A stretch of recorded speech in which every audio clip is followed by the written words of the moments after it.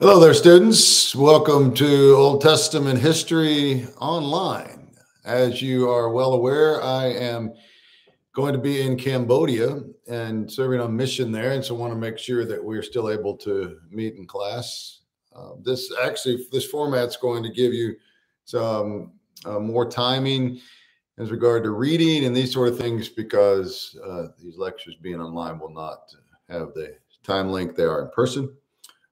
So we'll be meeting this week and next week via this YouTube video format. And then on the 15th of February, we'll meet again in person for those of you that are in Anchorage. One of the things I need to make you aware of is it shows on the syllabus that on the 9th of February, the 8th of February, that we're going to have a midterm.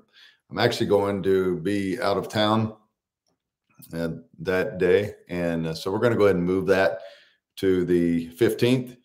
And then we are going to move the quiz number 2 from the 22nd to the 1st.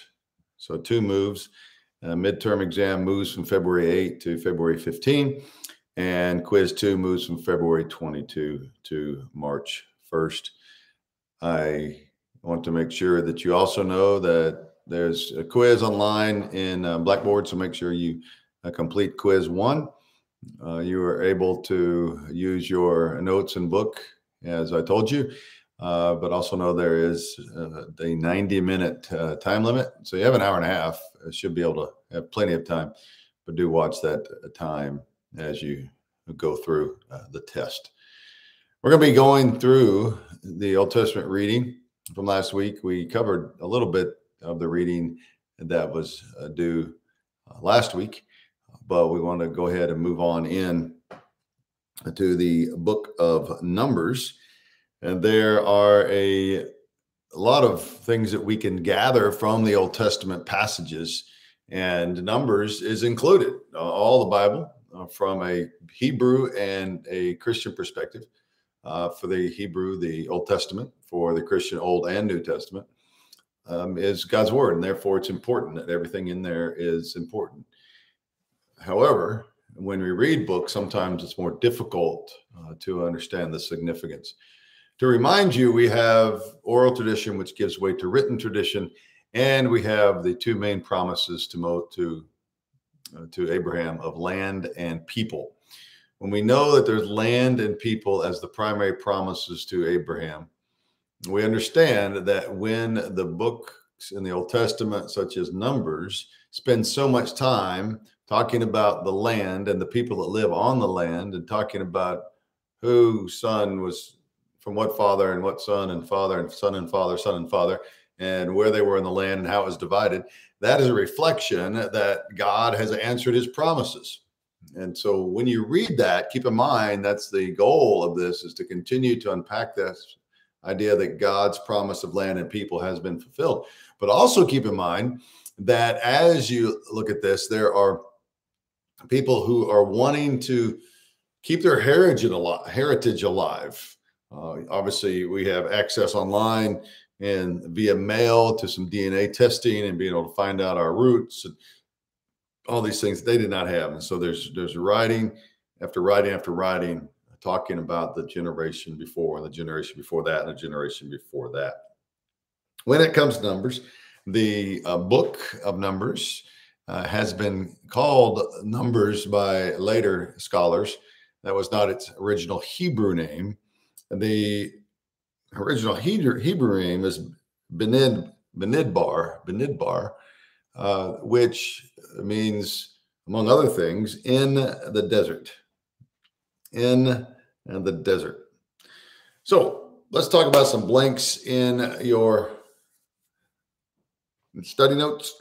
First, you have tribes that are headed towards the land. Tribes headed towards the land. This is important because they understand, again, that was the promise. And they understand that they, as the people, not just generally any people, but the people of God, excuse me, are going to go into the land. And so that's where they're headed. But they're in the wilderness or desert because of the sins of the spies that came back. You remember the story where Caleb and Joshua were the only ones to say, let's go on into the Holy Land. And the rest of them said, they look like giants. We're like grasshoppers. There's no way we're going to go in there. And because of that, all the men of fighting age, except Caleb and Joshua, including Moses himself, did not enter into the promised land. As they do this, some of the things that carry along with them are traditions. And one of those great traditions is the tradition of Passover. Passover is essential to the Hebrew DNA. And we're talking about Passover, the event that gives way to or is remembered by Passover, the meal, the celebration. And we're going to the book of Numbers, and in Numbers chapter 9, there's a detailing of the Passover feast, the Passover gathering, the Feast of Unleavened Bread, it's also called, because they didn't allow the bread to rise. They were in a hurry to get out of Egypt, and therefore, moving forward, it's Passover feast, as in death passed over them, but also the Feast of Unleavened Bread, bread without yeast in it. It says, the Lord spoke to Moses in the desert in Sinai in the first month of the second year after they came out of Egypt. He said, have the Israelites celebrate the Passover at the appointed time. Celebrate it at the appointed time at twilight on the 14th day of this month, in accordance with all its rules and regulations. So Moses told the Israelites to celebrate the Passover, and they did so in the desert of Sinai at twilight on the 14th day of the first month. The Israelites did everything as the Lord commanded Moses. So there's a key verse we're going to hone in on. For sometimes they actually did as God said through Moses. But unfortunately, there is a but in there. You're going to see that throughout, where buts change the path of the story. But there are people who are trying to figure out here, not out of disobedience, but out of pure question. It says, but some of them could not celebrate the Passover on that day because they were ceremonially unclean on account of a dead body. So they came to Moses and Aaron that same day and said to Moses, we have become unclean because of a dead body. Why should we be kept from presenting the Lord's offering with the other Israelites at the appointed time? Moses answered them, wait until I find out what the Lord commands concerning you. Then the Lord said to Moses, tell the Israelites, when any of you or your descendants are unclean because of a dead body, or are away on a journey, they are still to celebrate the Lord's Passover. But they are to do it on the 14th day of the second month in twilight. They are to eat the lamb together with unleavened bread and bitter herbs. They must not leave any of it till morning or break any of its bones. When they celebrate the Passover, they must follow all the regulations. But if anyone who is ceremonially clean and not on a journey fails to celebrate Passover, they must be cut off from the people for not presenting the Lord's offering at the appointed time. They will bear the consequences of their sin. A foreigner residing among you is also to celebrate the Lord's Passover in accordance with its rules and regulations. You must have the same regulations for both the foreigner and the native born. So this is central to their identity. In fact, you see how central it is when it says that you will suffer the consequences of your sin if you do not partake of Passover. This is a key moment for them. They want to remember that God has redeemed their people, has saved their people. And therefore, even the foreigners, even those that didn't experience it firsthand, are going to experience it from that point forward, through the feast, through the festival, through the meal, through the gathering of the people who are celebrating God's protection and God's glory and God's joy. I want to look at a few passages out of verse 13 and 14, where we do see this reason for the wandering I mentioned before, and this is the expanding. So in chapter 13, 1 through 16, we see that they're going to go in and check the land out. It says, the Lord said to Moses, send some men to explore the land of Canaan, which I am giving to the Israelites. So he says, I'm giving it, not I might give you, or someday I might give it to you, but I am giving. So we see that if they'd been obedient, this land would have immediately been given to them. Think back to the covenant idea. We said that a covenant, unlike human covenant, where both sides can break, God covenant, he never breaks. And so he's going to fulfill this, but not in the timing that was intended here because of what we will find.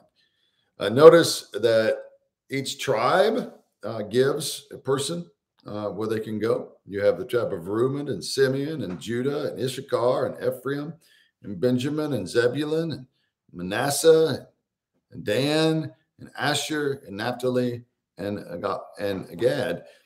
And what we have here, be reminded, is a group of sons that you recall. Jacob, whose name is Israel, has the sons, including Levi, who's not mentioned here, and Joshua is not mentioned here.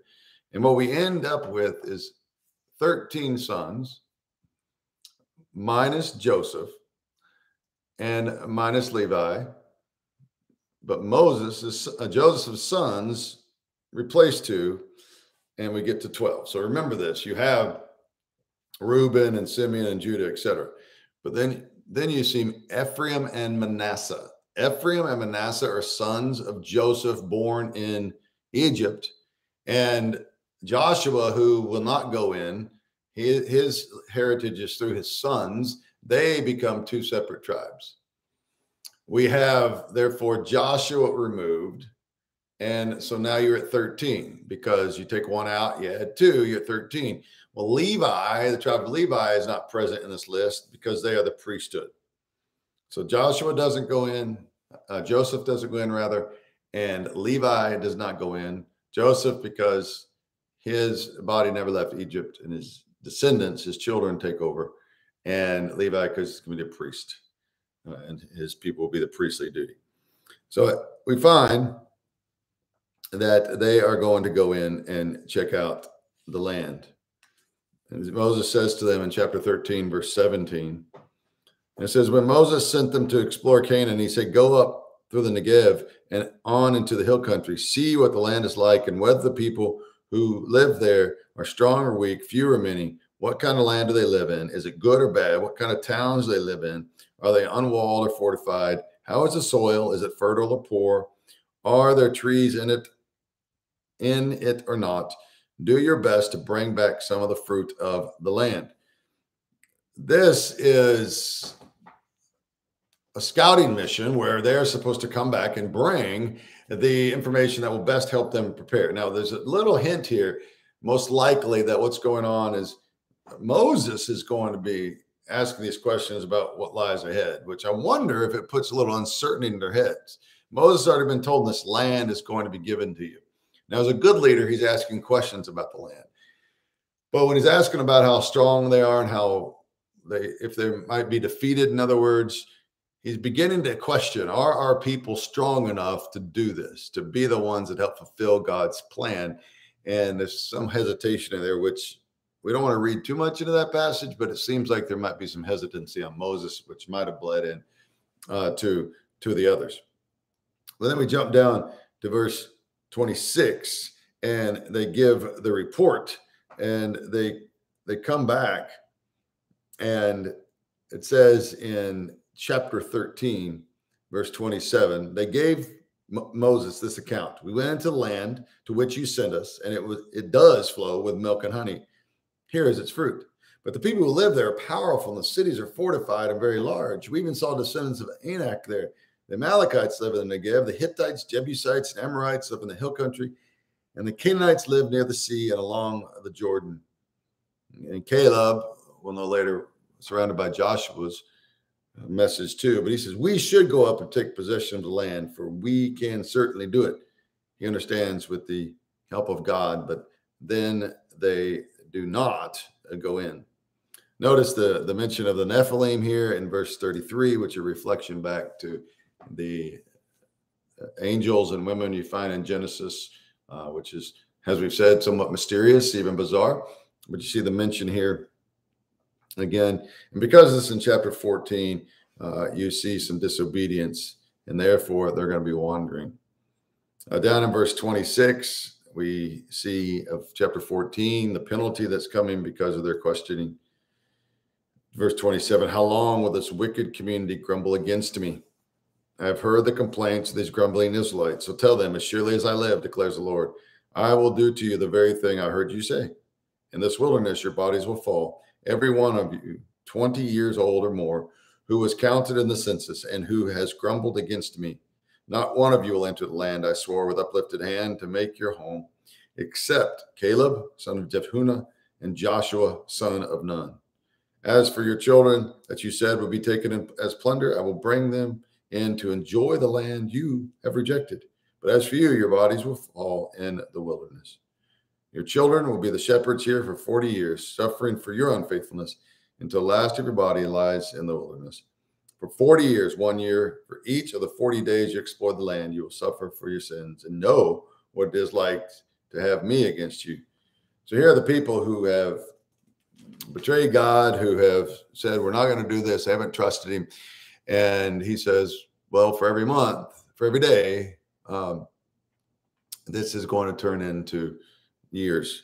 Now we go down to verse 41 of the same chapter, and it says, Moses said, why are you disobeying the Lord's command? This will not succeed. Do not go up, because the Lord is not with you. You will be defeated for your enemies. For the Amalekites and the Canaanites will face you there. Because you have turned away from the Lord, he will not be with you, and you will fall by the sword. So God has told them, because of your sin, you're going to be wandering in the wilderness. So don't even try to go in. Well, it's like children go, no. Let me have another chance. Let me have another chance. And this is where they are.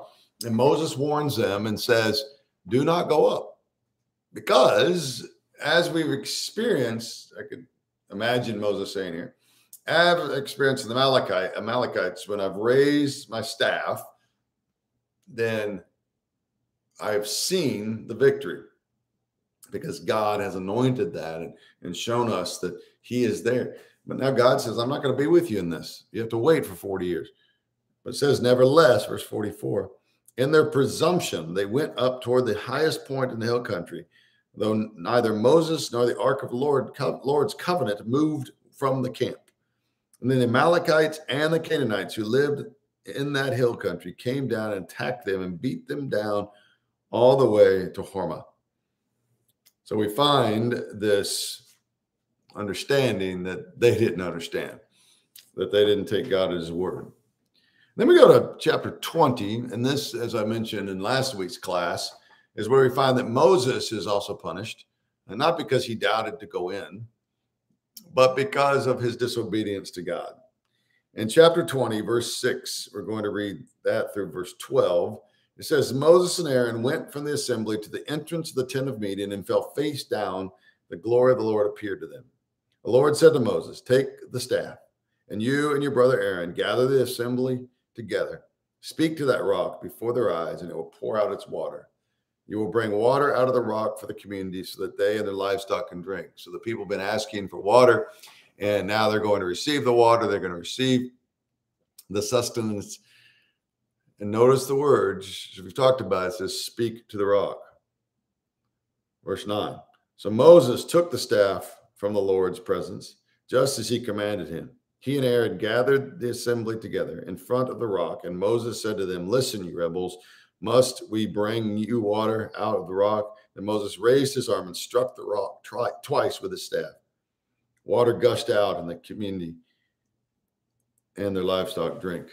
So God answered his promise. He's going to take care of the people. But a couple things we see here. Moses struck the rock instead of speaking to it. And notice what he says in reference to himself and his brother Aaron.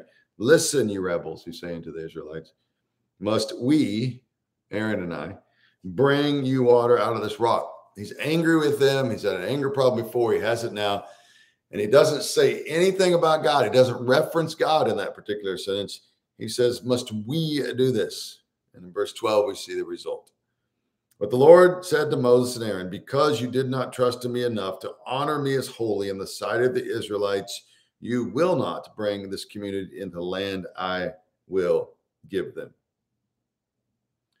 These were the waters of Meribah, where the Israelites quarreled with the Lord and where he was proved holy among them. Meribah is the word for quarreling. And so there was a lot of dispute there, a lot of discord. And we're going to see this throughout Scripture. The next book, the final book of the Torah, the Pentateuch, the books of Moses, is the Torah, in that Torah, rather, is Deuteronomy, another telling. And I want to talk about some of the aspects that your book talks about. It says 3 powerful speeches by Moses 40 years after the Lord had delivered Israel from Egypt are preserved in the book of Deuteronomy.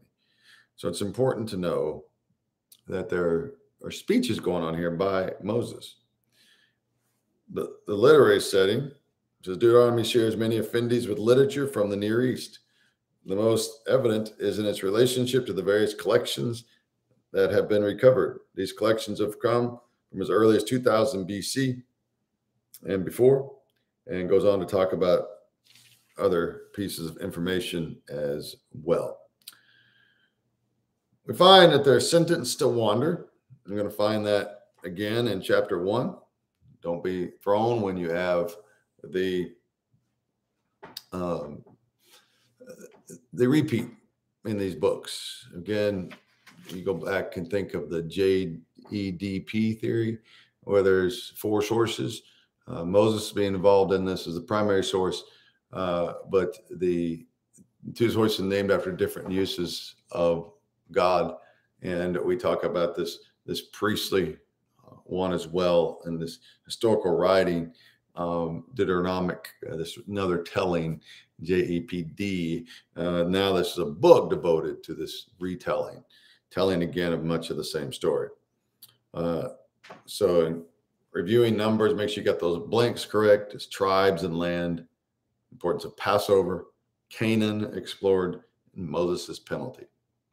Now these blanks, they're sentenced to wander. Sentenced to wander. And then we also talk about the next, that is the calf, the golden calf.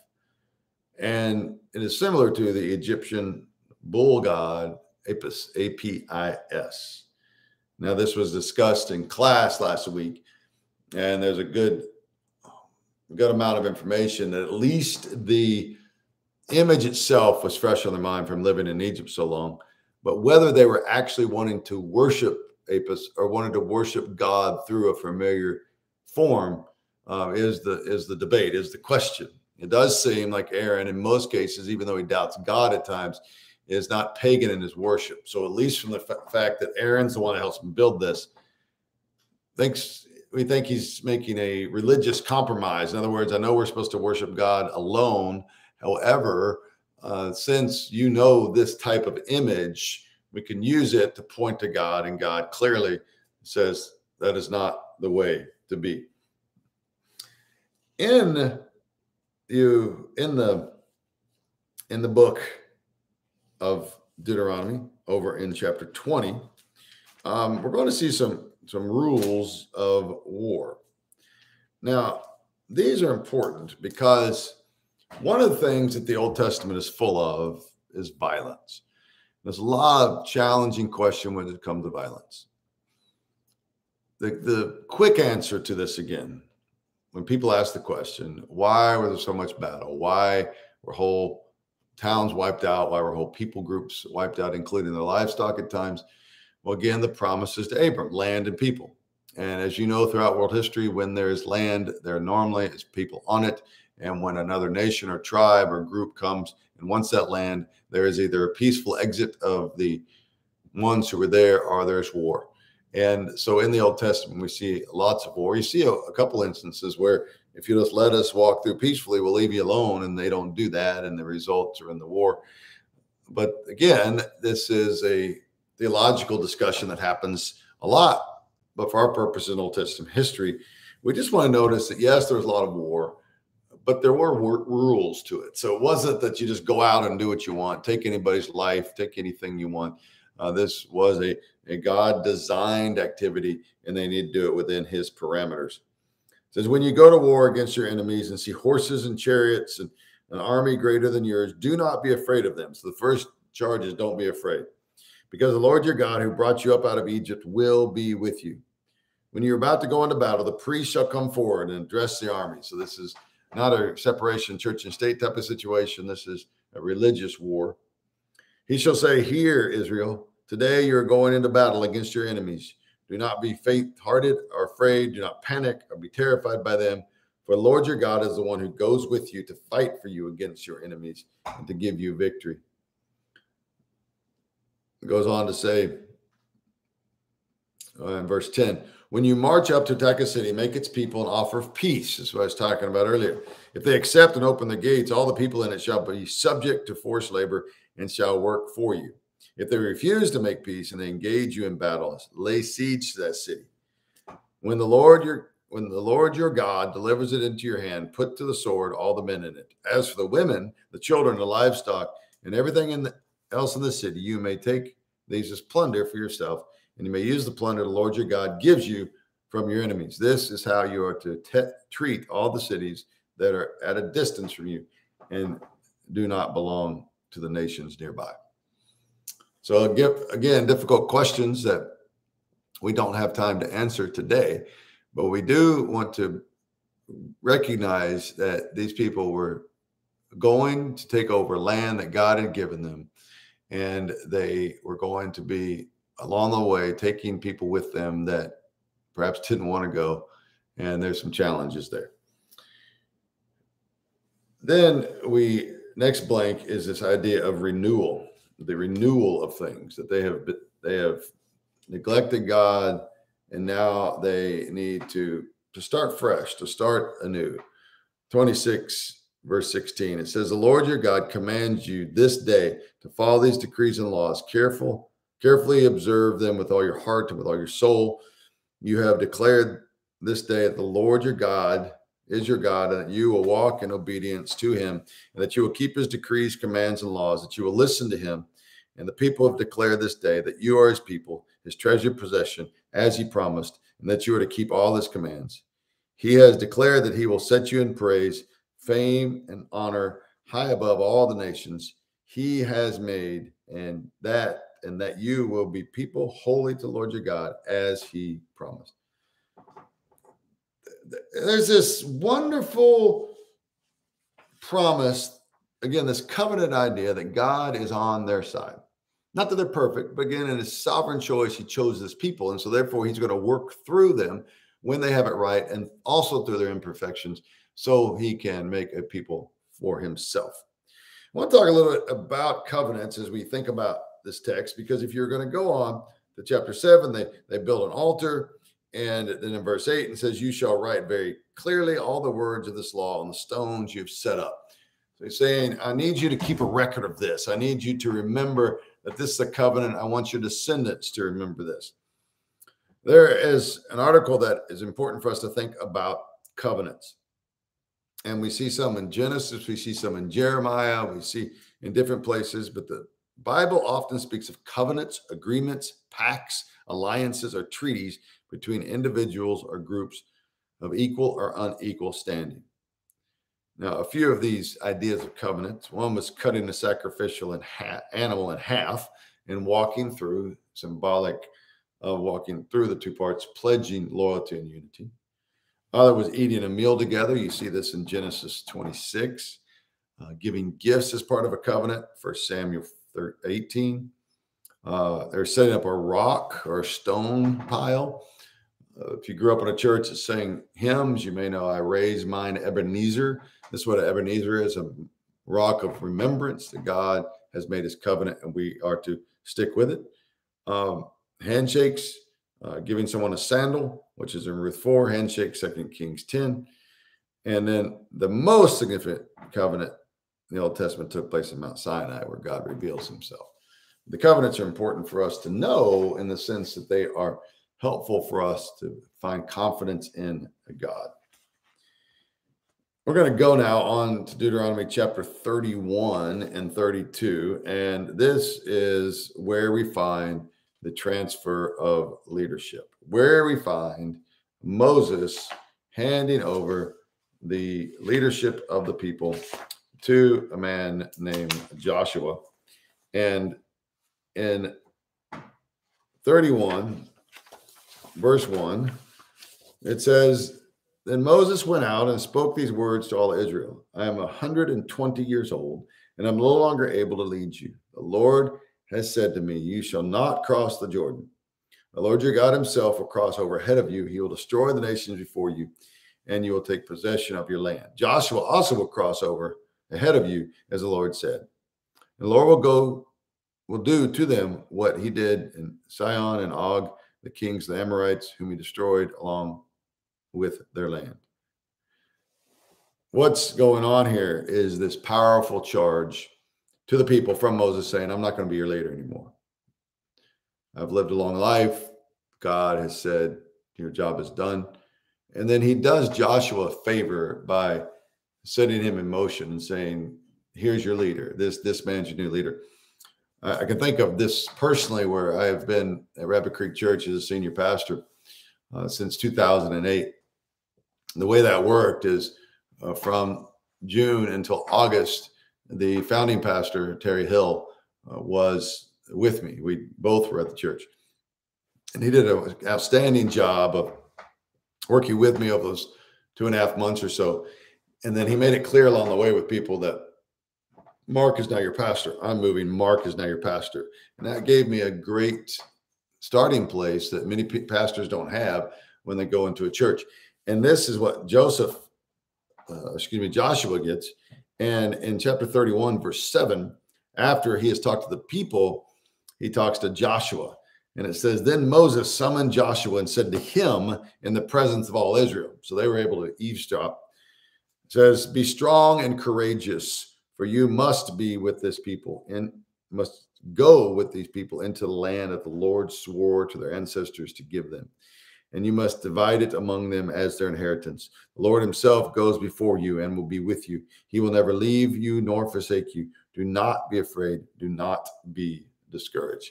Very classic examples of Moses' inspirational speech that sets Joshua up for victory and success. Now take a break with this video and then start recording the second video. So make sure you watch each of the lectures and always reach out with questions.